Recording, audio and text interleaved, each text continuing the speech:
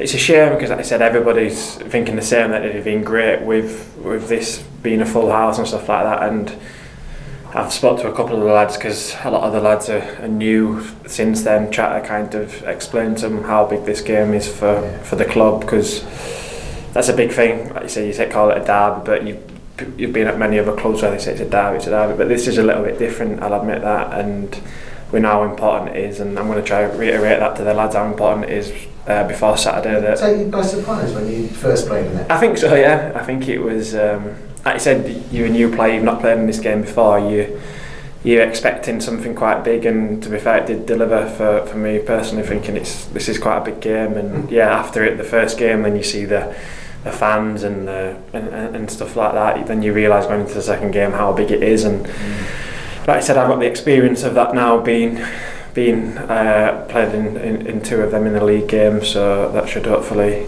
just like I said, tell the lads how big it is for the club. And just to drag that back finally, it doesn't matter if we're playing Swindon, we could be playing any side.